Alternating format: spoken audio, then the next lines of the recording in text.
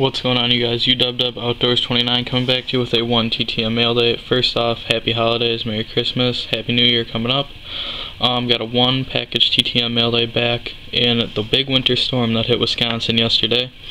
I've had this guy, I've got a few returns from him. I've just realized that I never did really a recap on him. Probably the best TTMer out there, Mr. Boggs. Signed 2 cards for me, 2 of 2, got it back in 18 days. Took a little longer than normal for him, but that's alright. I understand with all the holiday mail.